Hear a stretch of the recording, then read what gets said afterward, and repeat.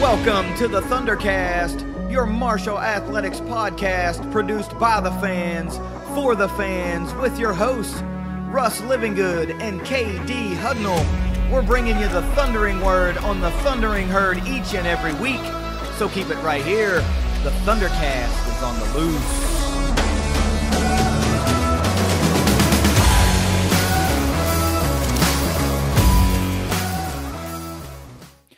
Thanks for downloading another episode of the ThunderCast. You can follow us on Twitter at ThunderCast_pod. Russ, we've got a pretty exciting bit of news that we have to talk about. We know the herd's going bowling. We found out bowl destination and the opponent just yesterday as we record. What is today? I forget what day it is. Anyway, whatever evening it is. I don't know. I lose track of my days, as you know. And there's some news around the football program as far as coaching hire goes, and I'm sure we're going to get into all that. But let's go ahead and get a quick word from our sponsors at 304carwreck.com. If you've been injured in a car wreck, visit 304carwreck.com on the web or on Facebook. What happens when an Ohio driver crashes into a West Virginia driver in Kentucky? That can be a mess. But if you can dream it up, Jason and Matt have probably been there, done that, and gotten their clients paid. Don't fight the insurance companies alone. Contact Jason and Matt at 304carwreck.com. Big week. We know a lot of positivity came out, and it's award season, and that means a lot of people are being recognized across more than just one sport. I'm sure we're going to be including a bunch of that. So with that being said, let me get at least maybe 5 things that every herd fan needs to know this week. Well, why don't we do 8 things every herd fan needs to know this week? As always, brought to you by Ignite Link, the Tri-State's premier IT management team. I'm going to start off number 1. We can confirm Seth Doege has been named the offensive coordinator / quarterback coach, as was first rumored by footballscoop.com. Yep, that is true. That story broke, I don't know, just maybe yesterday, and it started swirling around, and people were, I can't really believe it. I don't know this, and you can't. There's a lot of stuff that goes up, but Football Scoop is generally pretty reliable. So I took that for more than just a grain of salt. You can put a little bit behind that. So then today, right, about kind of before we got going here, I looked and, the profile has changed. It's a herd logo in the X profile, Twitter profile, whatever. The bio has been updated to reflect offensive coordinator / quarterbacks coach for herd football. Location says Huntington, West Virginia. I think that's enough arrows. I think that's enough dots that we can now draw a line from West Lafayette, Indiana to Huntington, West Virginia. So first of all, we know who our guy is. I guess we can say welcome to the herd. Seth Doege, pretty young guy, 34 years old. He's got I guess it's a pretty short coaching career to make it to this point, if you want to look at it that way. He played for Texas Tech, so we know what type of offense Texas Tech is known for. He's had several big stops at big-time FBS schools in an analyst role, but the whole thing started for him in a coaching scenario as a GA at Bowling Green. And Bowling Green and the Doeges kind of go hand in hand because Seth's brother, Jarrett Doege, was an outstanding quarterback at Bowling Green and then made several portal moves where he went to WVU and a cup of coffee at Western Kentucky and then down to Troy. And, but it was Bowling Green where he had the most success as a quarterback. So it's not surprising to see a Doege start at Bowling Green. But from Bowling Green in 2019, he gets hired by USC as an offensive quality control analyst when the head coach of Bowling Green went to join staff in LA. Then in 2022, hired by Lane Kiffin at Ole Miss to be an offensive analyst. And then this past season, 2023, was in his first season as the Purdue tight end coach.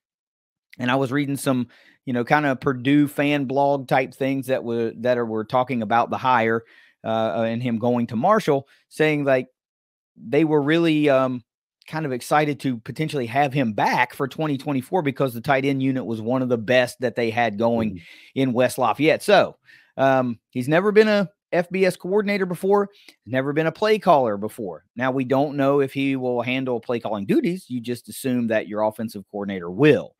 I don't know what that means. I don't really care what that means, right? Because this is, I guess you got to call it what it is. This is a make or break season for Coach Huff, right? He's entering the last year of his contract. There's no extension yet. And he's hired Seth Dagey to be a first-time offensive coordinator, first-time play caller. He's got to see something that the regular fan doesn't, right? So, again, I'll yield to Coach Huff and his expertise before I make any type of judgment, because you've got to see something there if you're willing to, take that kind of bet. So I'm going to take the bet with him and just be positive until I see otherwise. What do you think about this hire of Seth Dagey? Real quick, cursory glances show that he has followed Graham Harrell a lot from, both of them are Texas Tech guys. And then I think maybe even quarterback there together, in the same QB room. And then he's kind of followed him around in coaching a little bit. And then from one of his connections there at USC, he landed over at Ole Miss. So he got under Lane Kiffin a little bit. He's had some tutelage under Mike Leach. So we're talking about some of the biggest offensive minds and like offense, score, put the ball down the field is kind of been the offenses that he's been in. Is that what everybody's been clamoring for? Yes. And, people have to start somewhere, and I don't mind it being his first offensive coordinator role here. Well, you're right. And a lot of people are just immediately going to toss up the roadblock like, well, he's never been a coordinator before. He's never been a play caller before.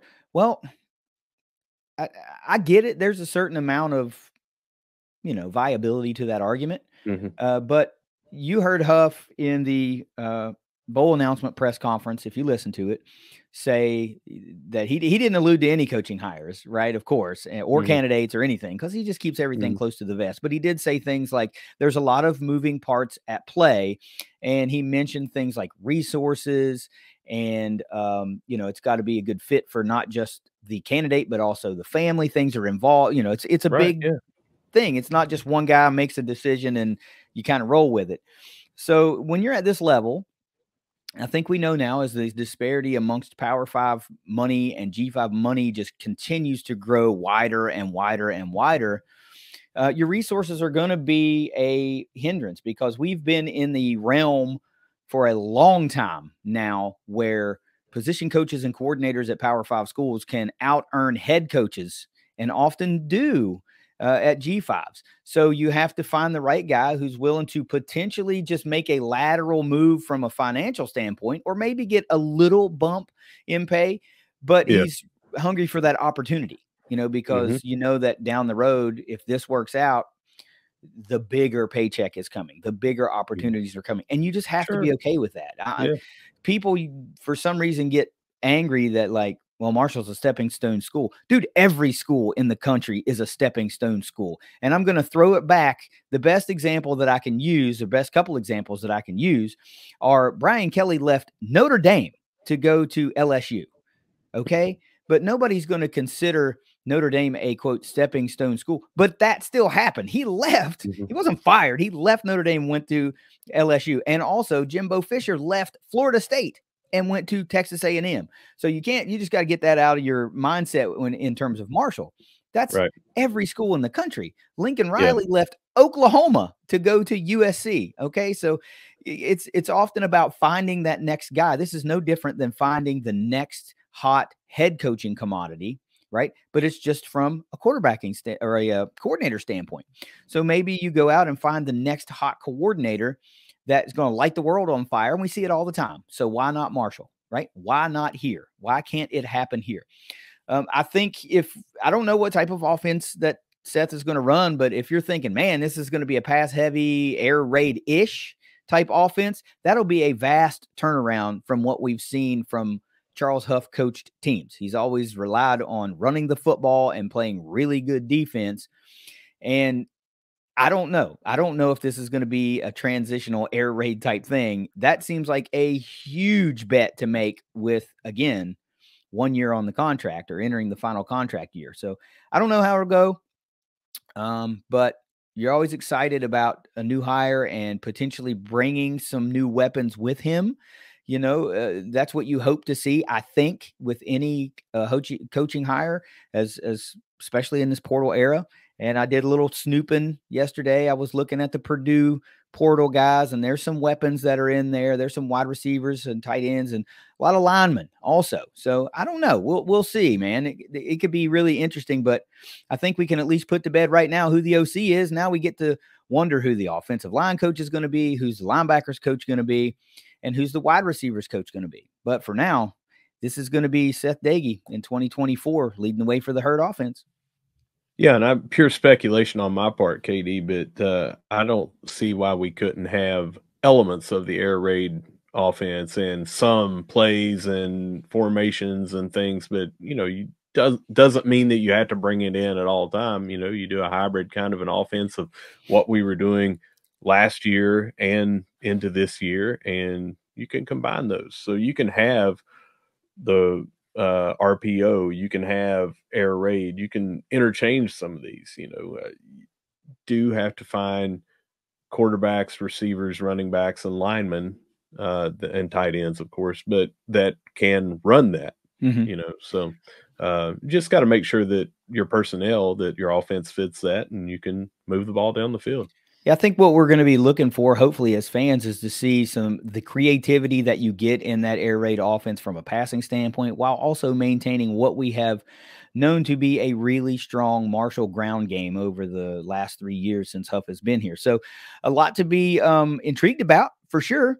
I would just ask that people, not make that knee-jerk reaction, because we don't have any inkling of what this offense is going to look like with the literal first or second day on the job with the new OC. So give it a chance to go right or give it a chance to go wrong before you make yourself known, because already I was seeing people like, I hate the hire. Why? You don't know? We don't know. What do you hate? Because we didn't go out and get the second coming of Bill Walsh. I mean, this could be it. We don't know. We don't have a clue. I don't know. I choose to be positive in these circumstances because it's just easier. But anyway, I digress. Same. Number 2, we're looking at 12 individuals named to the All Sun Belt Conference teams. First team was defensive end Owen Porter, cornerback Micah Abraham, return specialist, all-time CRS. Immediately my brain goes red shirt. Return specialist Jaden Harrison. Second team was running back Rasheen Ali. Third team was defensive lineman Elijah Alston, offensive lineman Ethan Driscoll, linebacker Eli Neal, punter John McConnell. Honorable mention, we had O-line Dalton Tucker and Logan Osborne, and then defensive lineman Sam Burton and safety J.J. Roberts. 12 on the individuals, or on the different teams. Yep, 12 guys across all of the all Sun Belt teams. Really cool. I think some people are going to be surprised by that, because you go, really, that many guys from a 6-6 team? Dude, have you looked at the Sun Belt standings? Yeah. This conference is a brutal conference. So yeah, your record is not always going to be indicative of how your individual players are playing, because damn, literally half of the conference went 6-6. There's so much parity in the Sun Belt Conference. And, while in the grand scheme, I think it may hinder, that national pub for the best couple of teams that come out of it. Troy has been basically untalked about through the, NY6 slot. It's been Liberty and a little bit of SMU, and Troy just kind of got jobbed in that whole conversation because they're really good. But they are really good. But it says this conference from top to bottom, any given Saturday, anybody can beat anybody. That's right, man. And I think as a college football fan, that's where you want to be. Now, if you're one of those fans, it's like, no, I want the path of least resistance to get to the playoff. I get that too, because that paycheck would be really nice. But what that does is put pressure on these coaches and these programs to just be far and away better. And if you can come out of the Sun Belt as a 12-win team, or undefeated, you're probably going to be a lock for the playoff, right? Because you're undoubtedly going to be ranked higher than an American team or a Conference USA team. So I guess it's how you choose to view it. It's tough. I think a lot of schools in this conference better get used to having that 7-8 win total when they're not used to having that, because that probably means what's that, 8-4, and they're in the conference title game. So that just tells you, 8 wins can get you there. So a lot of times, the conversation at Marshall is 8 or the gate for our coaches, and I'm fine with that. I think you should be able to win 8 games a year. I get it, and I think more often than not, we should be at that 8 win threshold. We just should. That's a minimum expectation for me. But that tells you that can land you in a Sun Belt Conference title game.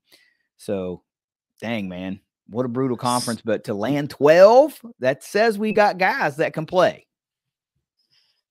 All right, we are moving on to number 3. United Soccer Coaches has named the Marshall men's soccer staff as Southeast Region Staff of the Year. Man, good for them. That's awesome. But we know we have a great staff. We know we have something special in Huntington, and I think I speak for them when I say they'd trade that in a heartbeat to still be playing in Louisville. Oh yeah, an accolade is great, but they want to be competing. And but these little things like this, they do help. They help get your name out there again. They because remember, we had coaching turnover. We had guys leave, new guys come in. So to be able to weather that storm and still be considered the best in the Southeast region says something about what Grassy and crew have going on. And the expectation is now, so high that you're disappointed when you don't make it to the Final 8 or the Final 4 or the championship game. But keeping the faith is what it's all about. We've already seen them make moves. There have been soccer players announced coming to the Herd. So this is very much a reload. It's never going to be a rebuild. I don't think it'll ever be a rebuild as long as Grassy's here. It's always going to be a reload. So staff of the year, merited. But, I think everybody wants the season. Let's start the season already, where everybody's ready to make another run. So we've got, let's see, Sneateki came back this year and everything. Little bit of changes. I can't remember who it was that left, but Samoz is still here and Sneateki's here. But top to bottom, we just got a really good staff, and I'm glad to see them get some of those accolades. All right, number 4, Jaden Harrison has been named a finalist for the JET Award, which goes to the top return specialist in the country. Yep, I was waiting to see this. I followed just about all of the national awards, and I couldn't find this one until I had to dig a little deeper. I saw a couple of accounts, and the one I kept seeing didn't post since 2014, and I thought, all right, that's not it. But I finally found the right one, and they still didn't announce their finalists when I was looking at it. But Brett McMurphy did, and I knew that this had to be a thing. It had to be. How can you be number 1 in a couple of major categories? Kick return, yards average per return, tied number 1 in touchdowns for kick return, number 3 in total kick return yards, all while only being able to field the 14th most opportunities. Right. That says you're pretty damn special, right? Because it's not like you led the nation in total kick return opportunities. You had the 14th fewest and still managed to lead in several huge categories and top 3 in 3 massive categories. Dude, I think he's got a legit shot at winning this thing. And I'm telling you, he's also got a legitimate shot to be an All-American. From a number of outlets, I think Jaden Harrison can be your you don't know who does what. If they have a true kick returner as an All-American, he's got a shot to be that. If they just have a flex player, then he's got a legit shot to be in those conversations too. But I think we might be staring down the barrel of a really special bunch of accolades coming for Jaden Harrison. And I'll tell you what, he's going so untalked about in Herd circles. The conversations are always around other players, and rightfully so. That we've got great players that are going to be playing their final game for the Herd, or that may have already played their final game for the Herd. We don't know, but Jaden Harrison needs to be talked about in, those really top 1, 2, 3 guys of the season, because what he's done this year is so special. He has kept the Herd in so many games, and he has ignited the crowd so many times.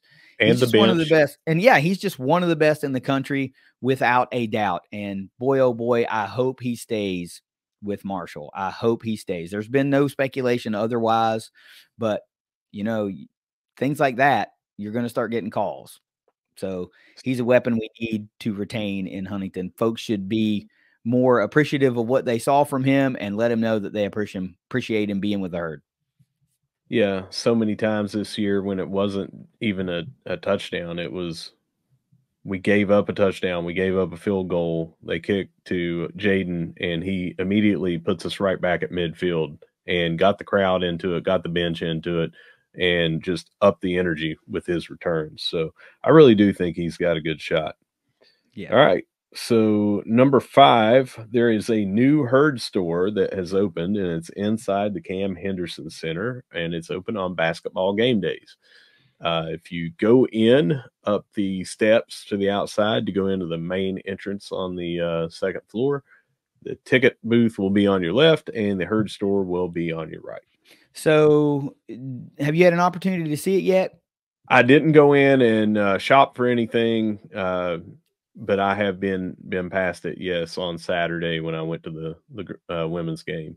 Next time you go to a game, you'll have to get some pics and, tweet them out. So, quick shots of the interior, just so folks can get a quick idea. But that's pretty cool, man. That's been needed for a long freaking time. I can't believe, you haven't been able to, they always had like the bookstore would have a table set up or something like that, but they've needed a dedicated space that they don't have to transport everything over there, or they might have put stuff in a closet. I don't know how they used to do it, but let's put it that way.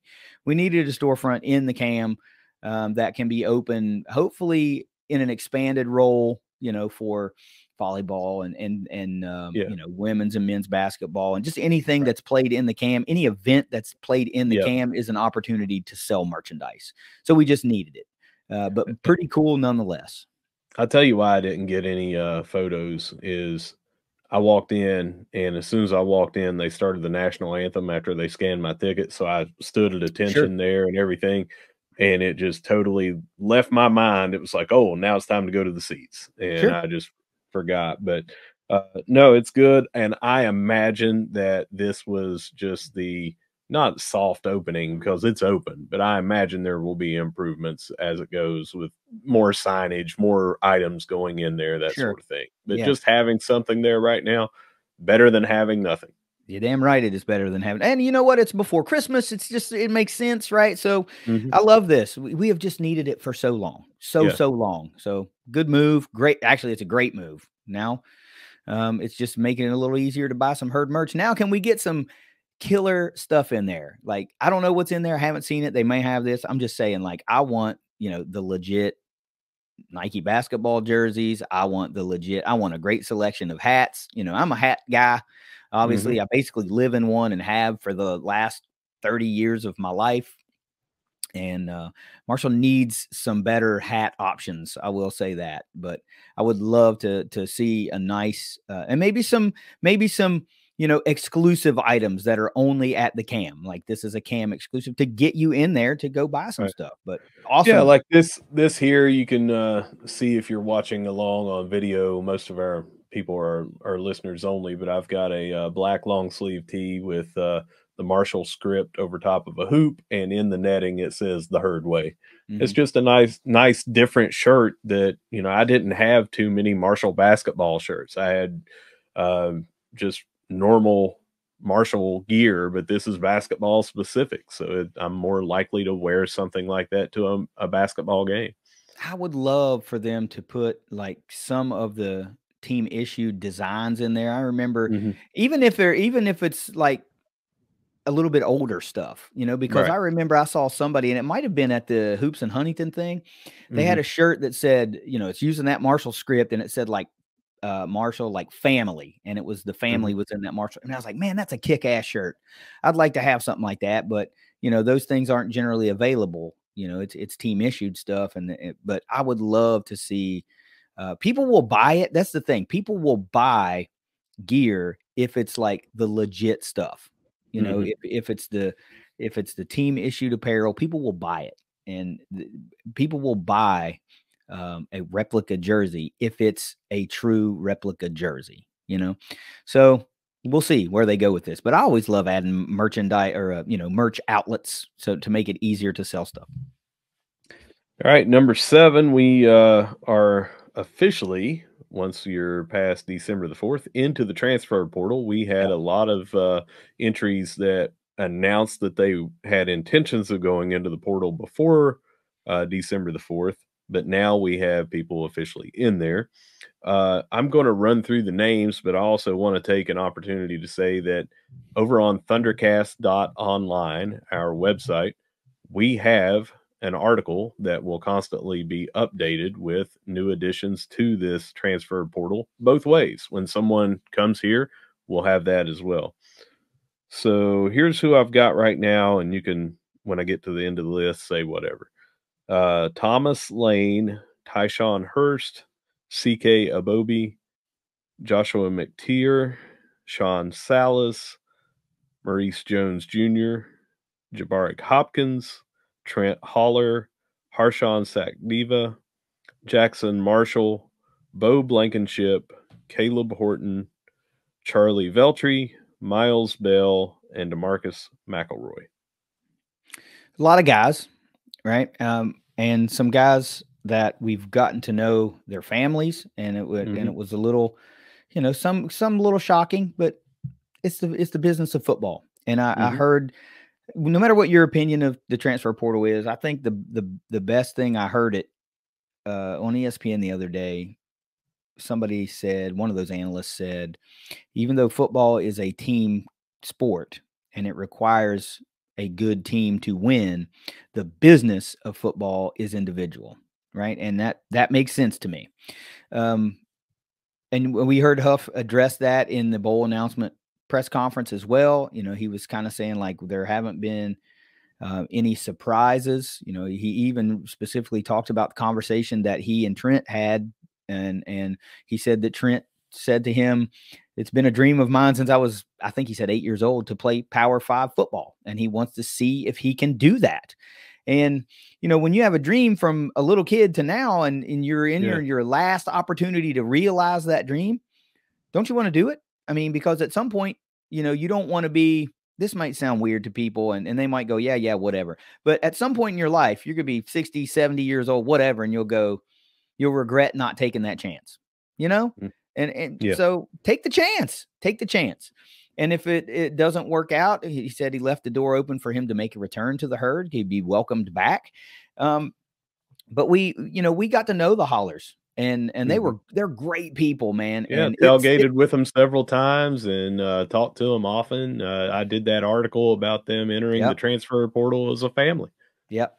It sucks to see people like that potentially leave because they're great people, and you just want to be around great people.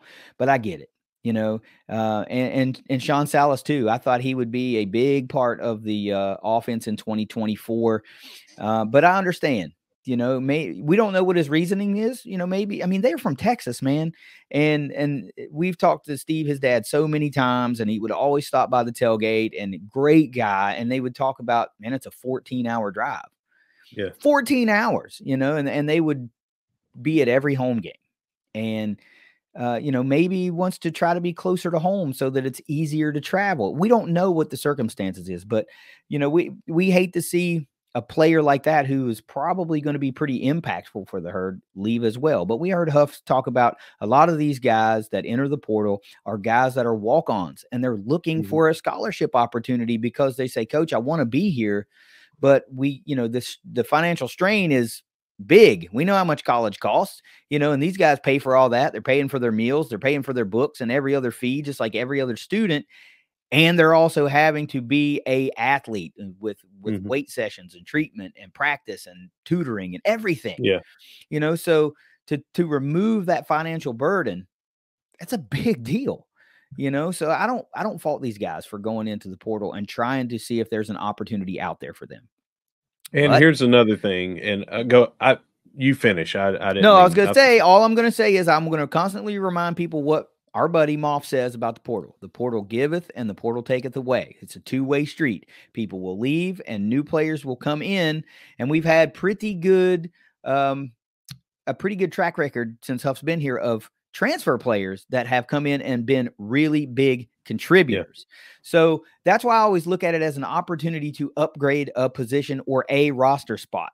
Not necessarily this guy's better than that guy, but it's a spot that's open. So how can you upgrade with that open spot, no matter what unit or position group he goes in? So look at it that way. You know, you have an opportunity to upgrade. Does it always work out? No, it does not always work out. But we've had some very impactful players come in from the portal. Think of guys like Damian Barber and Gibby and Laburn, for crying out loud. Yeah. He's a portal guy. So just sit back and see how it all plays out. But for now, you know, all you can do is wish these guys the best. I hope Trent Holler gets that Power 5 offer. And I hope that he goes to that next stop. And I hope he makes a starting role. And I hope that he dominates, because he's a great guy and he deserves it. And he worked hard for the Herd and helped us get a lot of wins. I hope Sean Salas gets to the place that he needs to be to really flourish, because he's a great kid. They're a great family. You know, the Herd fan in me hates it because I wanted him here on our team, helping us win. But the guy in me is like, man, you do what you got to do. I dig it. Go do what you need to do. Just my 2 cents. Now, I'm not saying these specific players when I say this or pointing fingers at anybody, but it is important to remember that here and other schools, that there are also conversations that the coach has with players and just says, you do not have a starting role at this time. You don't have a role where you're going to get into the game at this time. I mean, these are difficult conversations, and it is up to the athlete. A lot of them decide they want to move on. You know, it's a kind of an exit interview, I guess you would say, or year-end interview. Sure. And that is one of the things that you have to consider here. Yeah, it is. And because it happened last year, and we heard him talk about that. You know, he said last year that up to that point, they had only lost 2 guys in the portal over the first 2 years he had been there that they had not wanted to lose or had not expected to lose. Right. And you're right. That's part of it. Now, you're not going to go onto social media and be like, these guys aren't, you know, welcomed here anymore, or there's no need for them here anymore. You always err to the side of allowing the player to say, I am entering the portal, recruitment is open. That's the right thing to do. You know, it'd just be like, if you got fired from your job, they're not going to go out and be like, Russ Livingood is fired, he's never working here again. You know, you're going to have the opportunity. Not too fast. I'd say that might be on the table. I don't know. I'd have to ask him to go out and say, you know, it's time for a new chapter. I'm looking for my next opportunity, right? That's just the right thing to do. So, you know, keep that in mind here before you go running off the cliff. But I'll tell you what, if you want to keep track of it, like you said, ThunderCast.online, we're tracking all of the guys that leave the program and guys that come into the program. So it's not just a one-way street. But anyway, portal season is wide open. And don't expect here in the next week that we're just going to have a huge influx, you know, so be prepared that you're going to see a lot more people leave after the bowl game. You know, we've got people leaving right now before the bowl game, but be prepared. You're going to see some more names leaving before you see a lot more coming back in. But once the new year starts, you're going to see a lot more people coming back in. Yeah, and you may see a couple come in, you know, with coaching changes and coaching hires. You may see that. But, you know, it's a window. It's a couple of a week window that you get to enter and you know, make some commitments. You've got early signing day. Then that portal window will close. Then you'll have to get through National Signing Day again. And then there will be another portal window after spring practice, just like always. So you always see a lot of movement, you know, a couple of months apart. But these next 4 months or whatever will be very busy as far as recruiting, portal signings, you know, all that kind of stuff. So I just saw today that over 1,000 people went in officially in the first day of the portal, and half of those were scholarship athletes, guys that had a scholarship that are choosing to see if there's a better or different opportunity out there for them. And that to me is what is a gamble. You know, if you're a walk-on guy and you don't have a scholarship, what do you have to lose? You know, because you can walk on somewhere else, you know. But if you have a scholarship, man, that's really a gamble. And every year guys go in thinking they're going to have another opportunity and they don't get it, you know. So I don't have a problem with guys betting on themselves. You should. Nobody's going to bet on you. You should bet on yourself. But just be calculated, be very smart, and you also have to be a little bit lucky, you know. But please, by all means, go do what is best for you and your family. It's just a very tumultuous time, the portal sessions. Our eighth and final thing of this week is about the bowl game, and it is going to be the Scooters Coffee Bowl in Frisco, Texas, Tuesday, the 19th. Yeah, Tuesday the 19th at 9 p.m.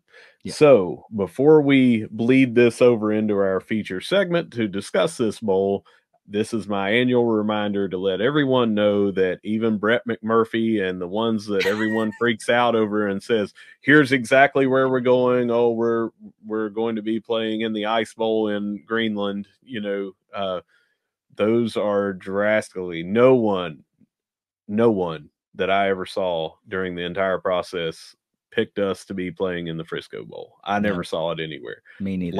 Last minute, boom, we're playing in Frisco. So don't put stock in these when they change them 3 days a week, and all that's doing is they're getting more clicks and engagement because they have a drastically different bowl projection list than they did 2 days prior. So we're going to Frisco. The only thing that I hate about this is I now will not get to go to the game because of our schedules. Everything else, I'm fine with it.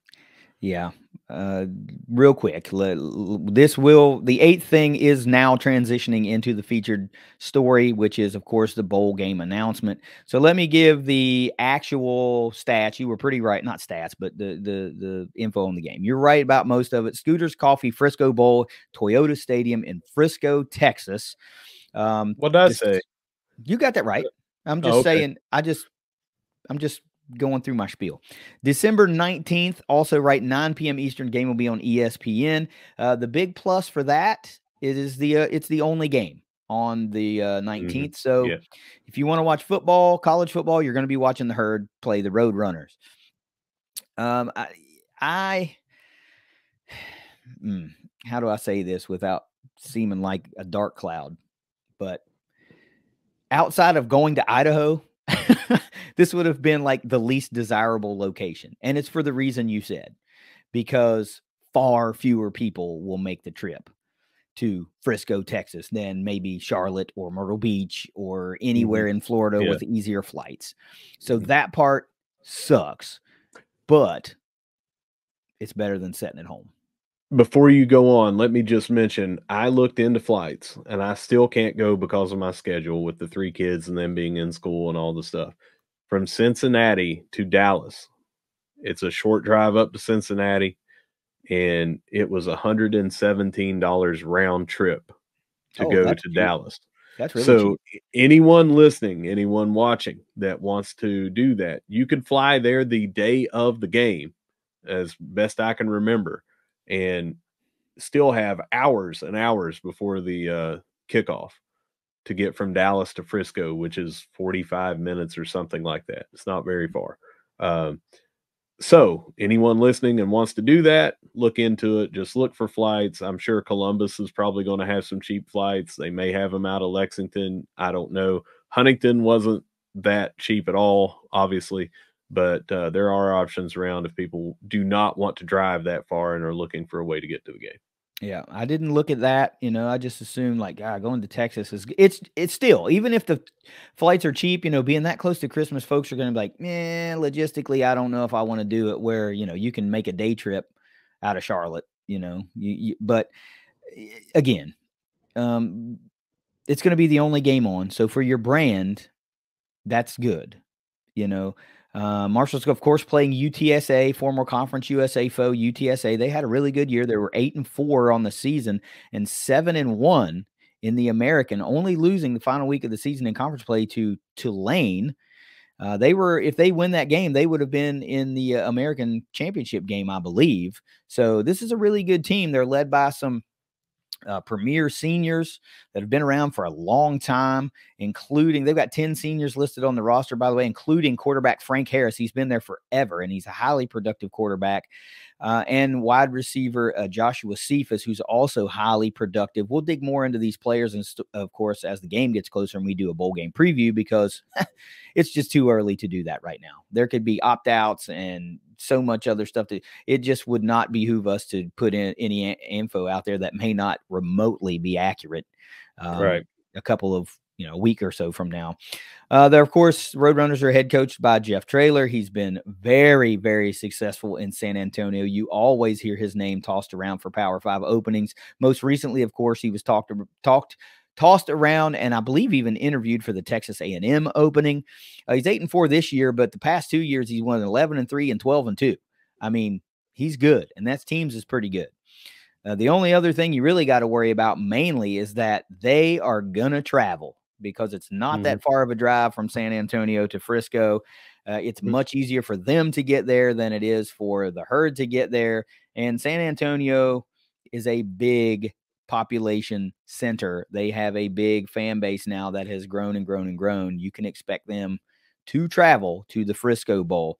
Tickets are on herdzone.com. They range between $55 and $65, depending on where you want to sit, like right at the 50, 65 bucks. A couple of sections over, it drops down to 55 bucks plus fees.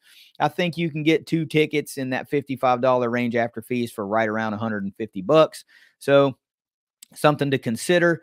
And, if you go through Herd Zone, it's going to direct you to a third-party ticket site. So you might as well go through Herd Zone. It's not like you're going to, have any substantial savings by going somewhere else. So you might as well directly benefit the herd. So if you can't go, we don't have any info right now on donation tickets or anything like that, if you'd still like to support the herd but can't make the trip. But be on the lookout for that. That's usually a thing that is, these bowls partner with a local charity or veterans organization or something like that to send people to games. So that's always something to take part in if you can. But for now, it's UTSA, and the herd is back in Frisco, Texas, which was, of course, the site of the basketball championships, Conference USA basketball championships. No word officially, Russ, if the Conference USA curtain is going to make an appearance at the bowl game. I guess we'll have to see if that's a thing. But, we're going back to its old stomping grounds. Maybe the curtain will be honored at halftime. I don't really know.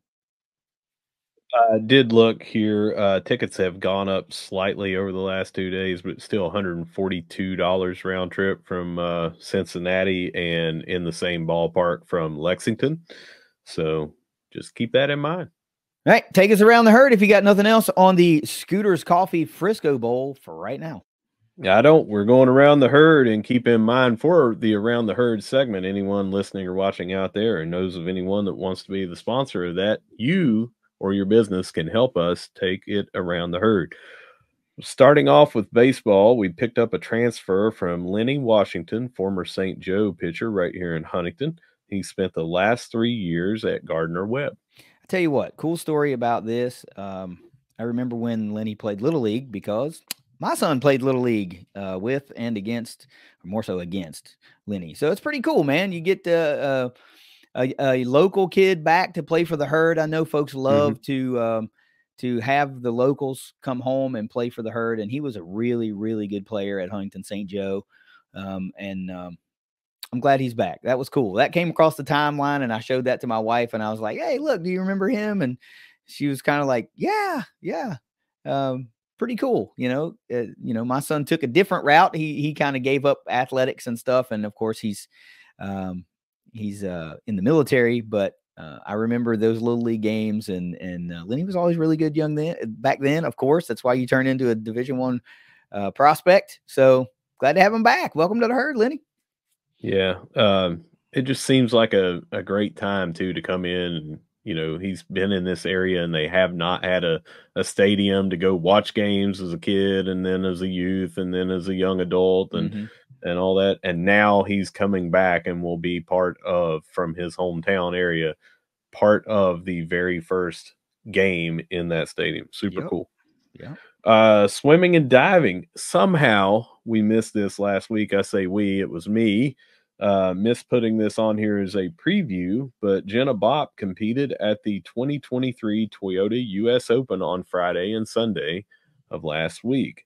She was just the fourth student athlete in program history to do that. Yeah. Super cool. I'm telling you. Anytime you're Every week, swim and dive. We got something. We got something big. anytime you're saying fourth student athlete ever, Yep. notice it didn't say female, it said fourth student athlete. So male, female. At one time we had male swim and dive back, I think it was decades and decades ago, but I think that's what it was. But if I'm wrong about that, somebody can let me know. But we talked about this with going to nationals with Abby Herring, in running, and now here's Jenna Bopp going to the U.S. Open. I mean, these are just super, super cool. Yeah. To make it that far and to be invited, and yes, you can go. So I don't care what the placement ended up being or anything that, wasn't top 5, wasn't top 1, didn't win, that sort of thing. Making it there alone for both of those things and others. Think of the hundreds and thousands of athletes every year that don't get to participate in such a thing. Just think about these schools that hang their hat on their swimming and diving program. Yeah. Like that's what we're known for. It's a lot of like Pac-12 schools, because they churn out Olympians. It's schools like Michigan churn out Olympians in the pool, and schools like Florida churn out Olympians. And we're trying to break into that echelon, and it doesn't happen overnight, man. Obviously, if you're the fourth athlete ever from Marshall to do that, it says it's rarefied air here. And I think we would all agree that it is. But when it happens, like celebrate the shit out of it, man, because it's a big deal. I'm not telling you have to go to every swim and dive competition, but dang, you could at least hit the retweet button or say, that's awesome or great job when the swim and dive account says that. It costs you nothing to show some support and just give a go herd to Coach Walsh and this team, and specifically Jenna Bopp, like celebrate him. We love our football team and our men's and women's basketball team and our softball team and our baseball team. But dang, you can love the volleyball team and the swim and dive team and, golf and every cross country and track just as much. A retweet means a lot to the engagement of that account. It helps get those eyes out there to other herd fans that follow you that might not see it. It's free. Just do it. It's so cool. Well, when you were talking about that, I started thinking about their championship fund, and it made me think about, on Day of Giving, how money went there. And it reminded me, I skipped a number when we were going over the things on 5 things. Day of Giving was one of the ones I was going to talk about. So just briefly, we had over $105,000. That number continued to go the day that they announced Day of Giving. It was 103,000. Well, the next day after the article came out, when you click the link, it was over 105,000. So it has continued to trickle up. That is great considering they had a goal of 25,000 amongst all sports. Yep. So just keep in mind when something like this happens, and Herd Zone has been doing a great job of putting a link in the article. When something happens, they'll say, in honor of this, if you'd like to contribute to the championship fund, do it here. If everyone that read that article just threw in $1, and clicked that link and did that, and 50 people read it, every time they did that, it's $50 going to that sport. Those add up, especially in those smaller revenue, or not revenue, but the smaller championship fund sports, that can be game changing for them. Yeah, sure can. We talked about that. Remember last year with then softball coach Megan Smith-Lyon, she talked about how that fund helps them get things that they need. She's like, we're not out of here buying, whatever we feel like. It's like equipment that we need, or something, something that is really useful to help us win. And, these Olympic sports by and large have the smallest budgets, right? It doesn't take $1 bajillion to run a golf program. So if they get an extra $500, they're going to put that to good use, so think about that. But back on track with, Jenna Bopp and Ian Walsh and the swim and dive program, every week over the past seemingly month, at least, we've had something really positive about swim and dive. And I'm just going to keep saying it, man. We're told we're on to something here. We're trying to go to another level here, and it looks like they are. So just a retweet or a like, man, it's nothing. It costs nothing to do that. Just hit it and help them get the word out to what they're doing to the rest of the herd fans that may follow you.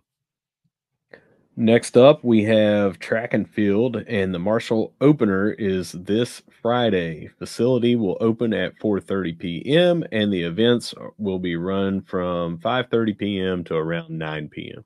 Cool. So, I had lost track track of that. Area, if you're in the area, go over and watch at the Chris Klein Indoor Athletic Complex. Go over and watch them kick off the year.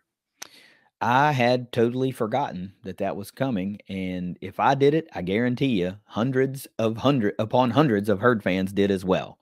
So it's a great opportunity just to get out and support another program that's been doing some really great things over the past 2 years or more. So, it just maybe you'll see the greatest. Maybe you'll see the great out there too. So you have an opportunity to lay eyes on some cross country royalty for herd athletics and some other huge performers that are back still competing. Just get out there if you can, man. Be a cool thing for the kiddos to see, easily approachable athletes. It's always cool for kiddos to get around herd athletes, no matter what sport they play, and just take a photo. And our athletes appreciate that too. They appreciate that there are fans turning out to see them. This is the type of thing, like if I was in Huntington, I would do, because, what's it, an hour out of my day, a couple hours out of my day to just go hang out and have a good time. And then, when it's time to go, you go. But, 15, 20, 30 minutes of just showing up, being there, cheering goes a long way. Men's soccer, you mentioned earlier, we reload. We don't do anything else, and we are already on that reload bandwagon here. We picked up a transfer from Lineker Rodriguez dos Santos, who was the leading scorer for Memphis and maybe in the entire AAC. Yeah. So don't know who's going to be coming back officially from last year's team yet, but adding him has to help quite a bit. All right, so men's basketball. We lost at home to Miami, Ohio, Saturday, 79-74.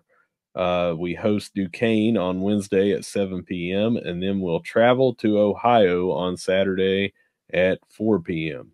It has been no sugarcoating here. It has been a rough way to go so far this early in the season for the men's basketball squad. And Coach D'Antoni's comments after this game kind of reflected his frustration with that.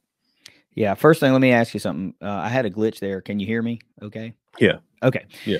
Yeah. And, some people, I tweeted this when he said what he said, we're not a very good team right now or whatever. And people have been saying that. So I don't know why people would pretend to be angry that Dan would say that, because he's the guy in charge. You would expect him to lead the way of being critical of his own team, right? Well, full pause here. We've got some people, and I'm saying no one specifically comes to mind, but some people have said, I want Coach Huff or any coach to stand up and take responsibility and say, the problem starts with me and we're not very good right now, and admit it, and don't give us any kind of fluff or any kind of pomp and circumstance or any kind of spin.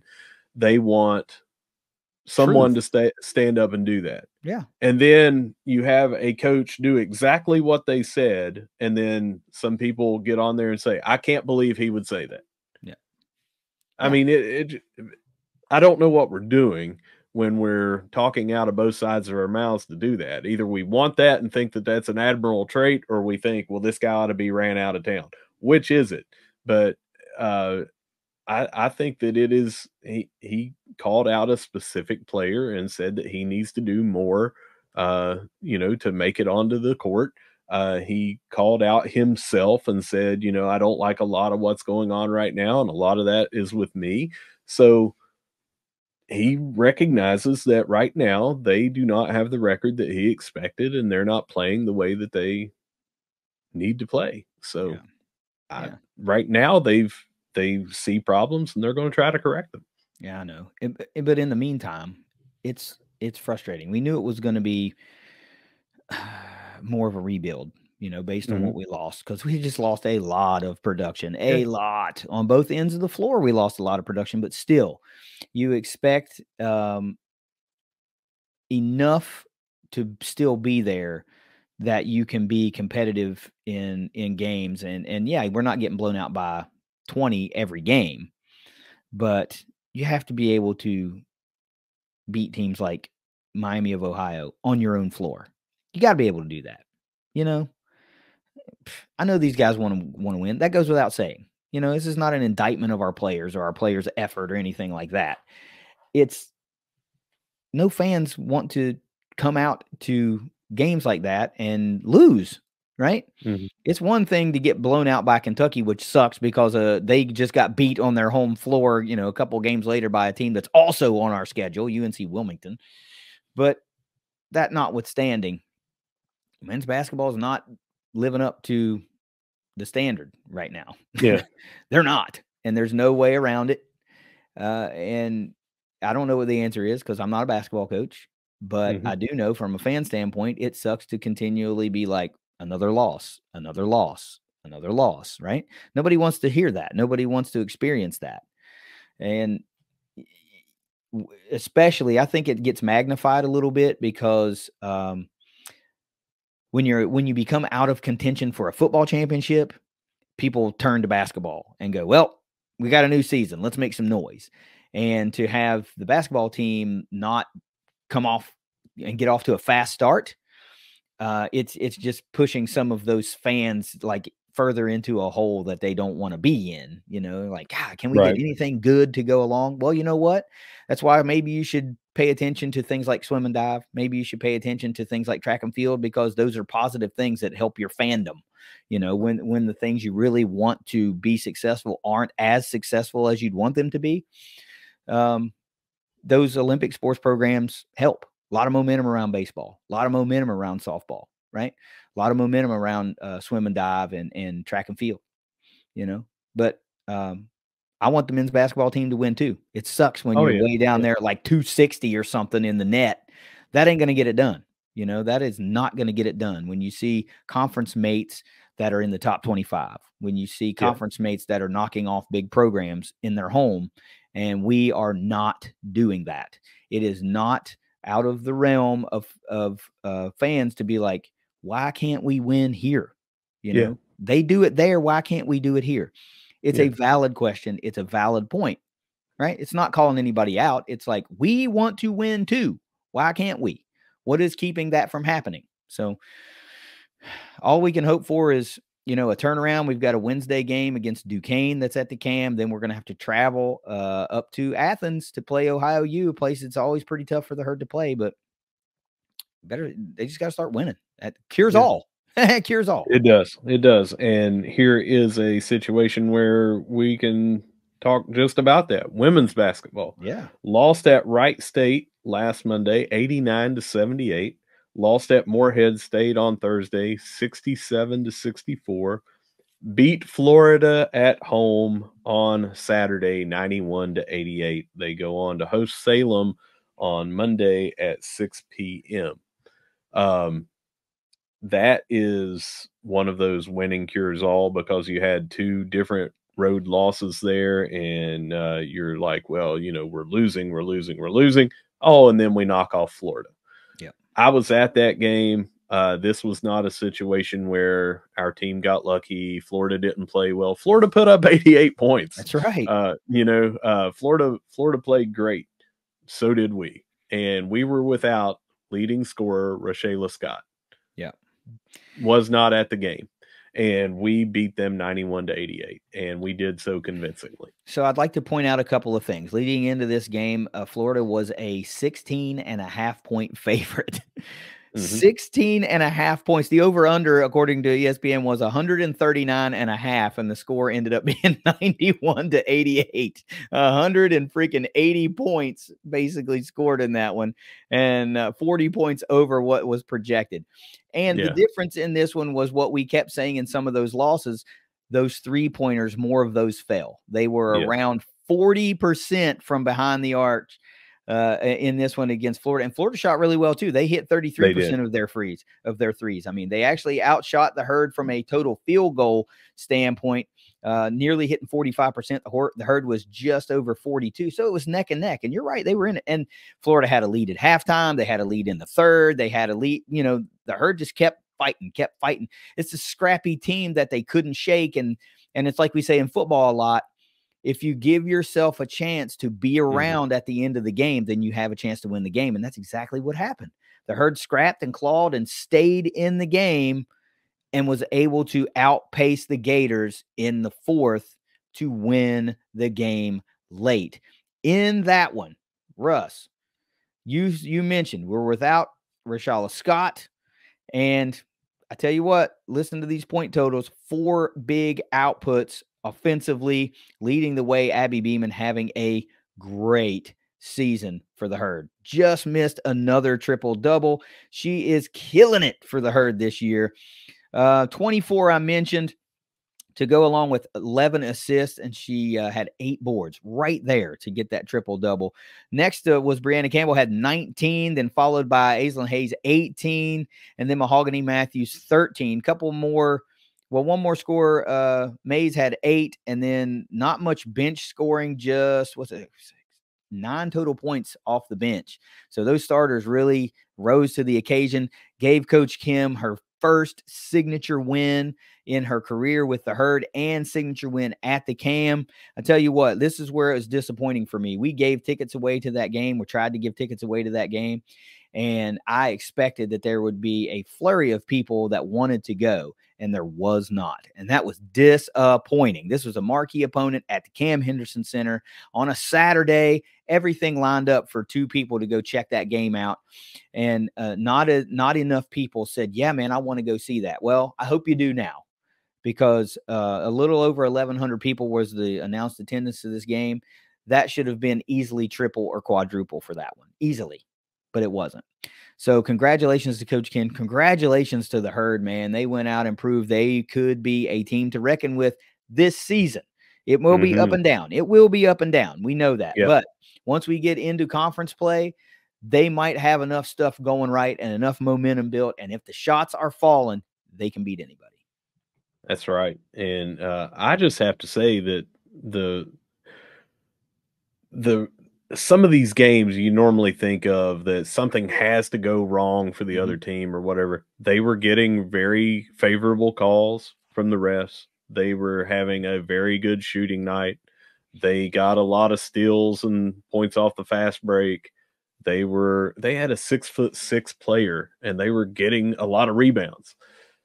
It was just Marshall playing Marshall basketball, Kim Caldwell basketball, and I am pumped for what we can do the rest of the year. I am here for it. I'm here for it. I mean, that wasn't the only game I've been to so far this year.